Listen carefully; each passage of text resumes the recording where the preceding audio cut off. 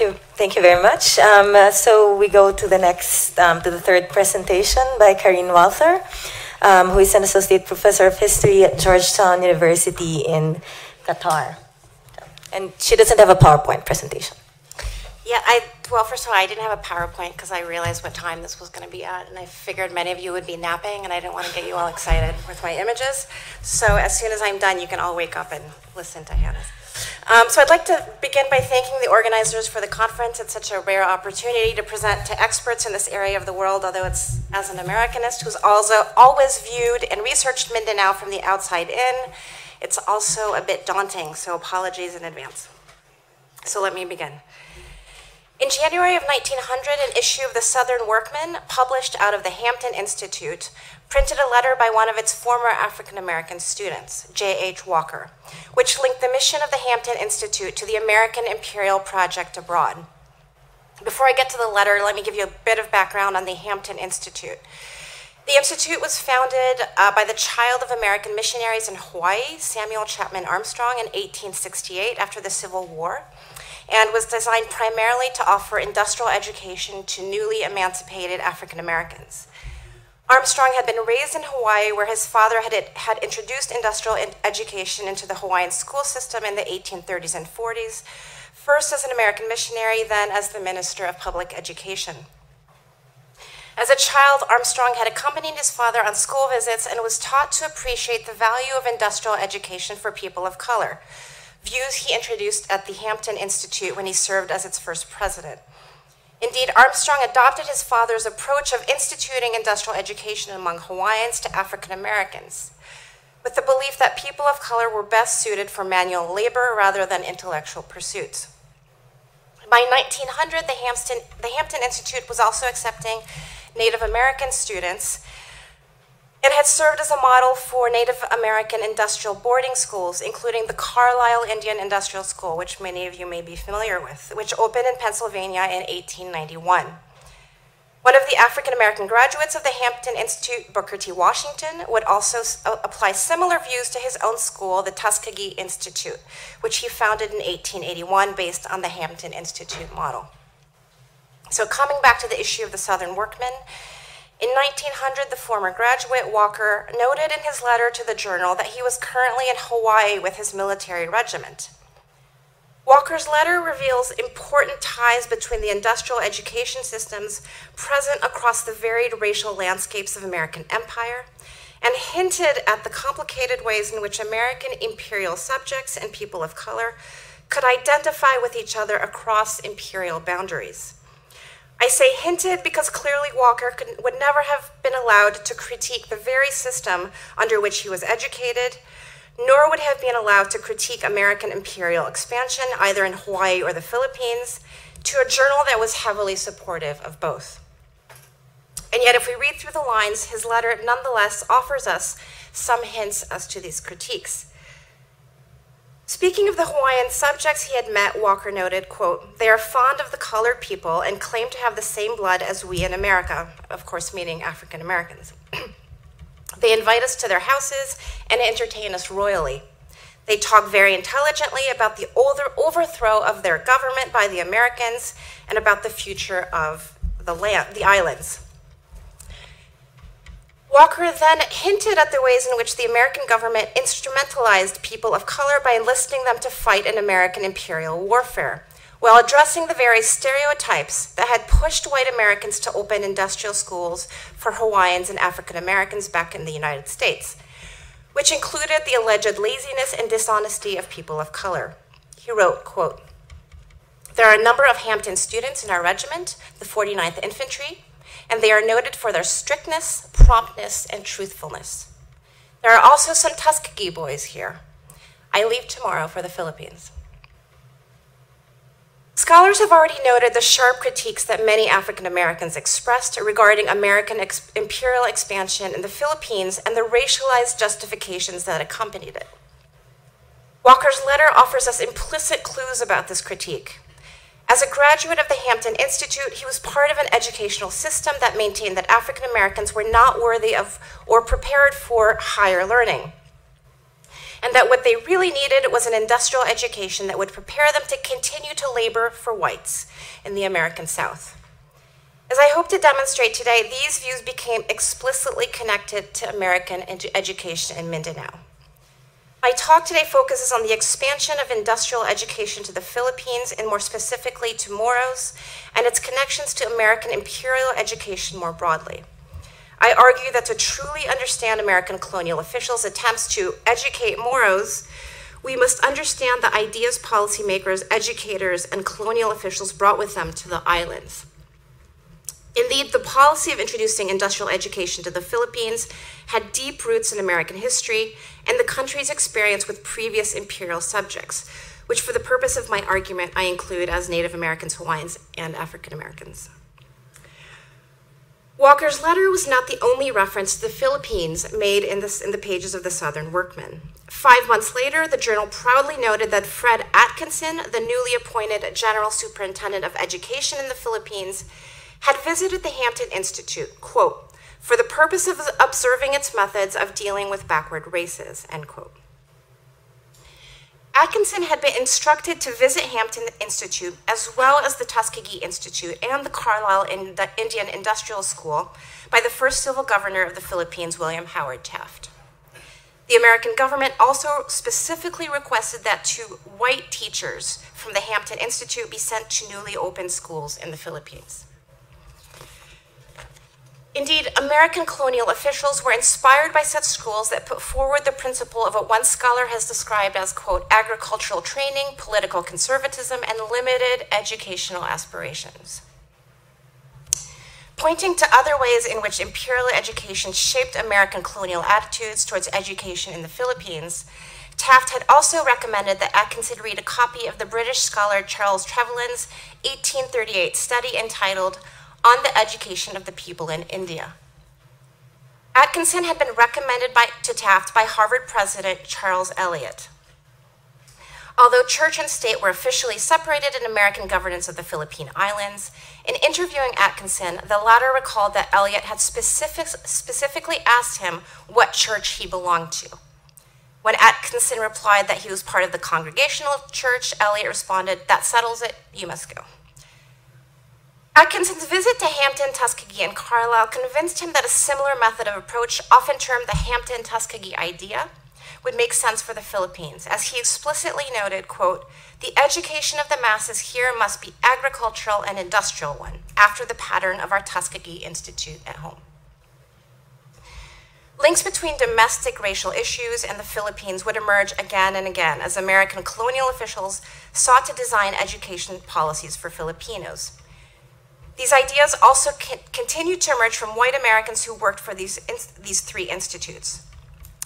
In the same issue of the Southern Workman, which I referenced above, another author noted in his article, quote, which was entitled Our New Possessions and Open Door, that the Civil War, the Cuban War, and the Philippine War furnished, quote, striking coincidences along several lines, not the least important of which is that in each case a serious consideration of the dark races of the world forms a prominent feature. In these 3 cases, he noted, the uplifting of the darker races has been and is still one of the first things calling for consideration at the close of the 3 wars. So again, we get the benevolent American empire talk. And here he says white American educators had a special role to play in, quote, advising the proper direction of schoolwork, which includes suggestions as to the establishment of manual training schools, or even better, special trade schools. He encouraged, in particular, sending educated African Americans to the islands to take on the work of teaching Filipinos in industrial education. Booker T. Washington himself would also praise the benefits of industrial education in Cuba and the Philippines, stating that it would solve the problems facing American colonial officials, much as it had begun to address problems in the South. And this goes back to the links between the Moro and the quote-unquote Negro problem, as it was described at the time. Although American educators and colonial officials recommended industrial education for all of Filipinos, including Christians, the policy was particularly encouraged among non-Christians. In the first decade of American colonial rule, however, the extension of public education in the Philippine Islands focused primarily on Christian Filipinos. in large part because of the ongoing tensions and violence between Moros and the American military. This distinction between Christian and non-Christian, as you're all well aware of, was part of a broader American colonial policies. With regards to education, the distinction was made explicit in 1903 when public education in Mindanao was officially separated from the educational governments in the north and placed under the leadership of the Syrian-American Najib Salibi. Although industrial education was also encouraged in the north, colonial officials emphasized that what was necessary in these schools was, as Taft put it, to place Christian Filipinos, quote, in a state of Christian pupillage, where they would be readied for self-governance and Republican training. In the first decade, as I just mentioned, American officials placed less emphasis on instituting public education in Mindanao and Sulu, although they did open 2 industrial schools in 1902. One in Zamboanga and one in Jolo. Corresponding to wider views held by American colonial officials about the proper way to deal with the Moros, the 1902 report of the Philippine Commission noted that Moros' religious views were so hostile and entrenched that they were so convinced of their superiority and power in comparison to Americans that, quote, the education of the Moro must therefore follow his awakening to an appreciation of his feebleness as contrasted with the powers of a civilized nation. Given what we know about the violent military strategies that Americans had already and would continue to employ in their attempts to control these areas, we all know what kind of education would ensue. That's the alarm clock, yeah. Still have time. It was clearly not the kind that would take place within the 4 walls of a school. This was explicitly acknowledged by American colonial officials in 1903, where they noted in their reports, and note the euphemistic language here that downplays the violent aspects of the struggle, quote, the misunderstandings between the Americans and the Moros and the resulting stress, which caused so many of the latter to lose their reason and run amok at Jolo during this period, naturally militated against the success of educational work at that place. Nonetheless, the same report explicitly noted how American officials should approach education for the various populations of the Philippines. A division superintendent, the superintendent noted in his report, could be divided into education, quote, in letters, into letters, or entirely outside of letters. For Moros, like for other non-Christians, the last option was deemed the most appropriate. Nonetheless, the opening of 2 industrial schools also drew in the expertise of Americans who had previously experienced with Muslims, just as Najib Salibi was deemed an expert in Moro affairs in part due to his Syrian origins. In 1902, Atkinson appointed another American, Emerson Christie, to head the industrial school in Zamboanga. Christie was born in Turkey to missionary parents who had witnessed the Armenian massacres and held a deep antagonism for the Islamic faith. Perhaps in line with such attitudes, Emerson Christie noted in an article he wrote for the Congregationalist in 1902 that he was embarking on, quote, the first chapter in the story of a modern crusade. This prompted American colonial officials to open, similar ideas also prompted American officials to open a Moro exchange, as Oliver noted, whereby Moros would be taught the benefits of American governance and capitalism when given the opportunity to sell their items in local markets. Despite such efforts, by 1913, efforts to establish schools in Mindanao remained modest, and limited finances were attributed to the effort. The situation pushed American missionary Charles Brent to open his own private schools in 1914. Brent had been working as a missionary in the Philippines since 1901 and had begun to focus his endeavors primarily on non-Christians. Brent's endeavor was accompanied by a fundraising mission entitled the National Committee for Upbuilding the Wards of the Nation, which sought to establish schools that would merge the evangelical, industrial, and educational pursuits of American missionaries in the islands. As a pamphlet advertising Brent's project argued, with the right education and training, Moros were capable of advancement and the adoption of the fruits of capitalism. As it noted, quote, for instance, in one section, families who were dwelling in treetops 2 years ago now have comfortable homes in decent villages, and are cutting their grass with American lawnmowers. The telephone, telegraph, sewing machine, automobile, railroad, artesian well, farming tools, and other modern inventions are increasingly welcomed and used by the natives, who are not devoid of intellectual capacity and have considerable manual dexterity. The mats and beadwork of the women, the brasses and woodwork of the men display artistic ability and have real intrinsic value, even in their crude state. As demonstrated by this quote, the value of teaching Moros to engage in industrial labor went hand in hand with the use of American industrial products, which played to the initial claims justifying the annexation of the islands based on the expansion of American markets to Asia. But to do this, Moros needed to be trained to adopt such values from their birth. For this reason, Brent's educational project also adopted the principle of the Native American boarding schools back home, emphasizing that to truly save Moro children, in the majority of cases, Moro children needed to be separated, not caged, just separated, from their parents at an early age. As Brent noted in 1915 in an article entitled, quote, "Giving the Moro Americans a Chance," if an entire Moro family was capable of change, it was possible to leave children at home. Quote, "Otherwise, take him from the hovel where he lives, put him in a dormitory under the supervision of competent teachers, and give him a minimum of literary and a maximum of industrial training." Indeed, as Brent argued in the same article, quote, "A wave of hopelessness sweeps over one when confronted by a mass of Moro or pagan adults, but it is not so with the children. They are as impressionable, as appealing, as lovable as any children of color in the world." Not any children of color, he specifies. Brent's efforts to open schools for Moros received the praise of American colonial officials at the highest levels, and his industrial schools would continue in the following decades, even after his death in 1929.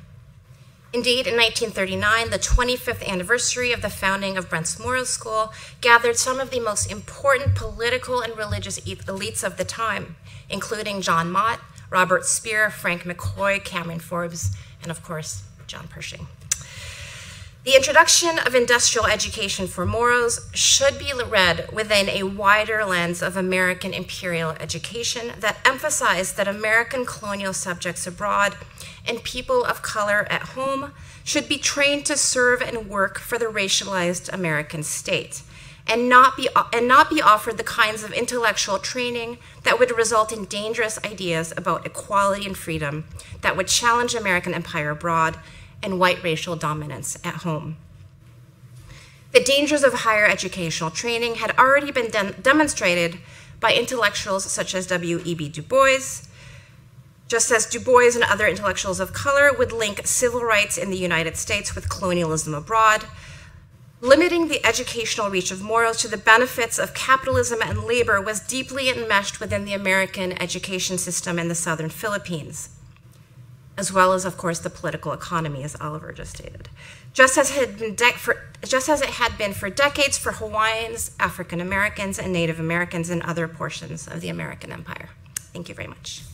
Thank you.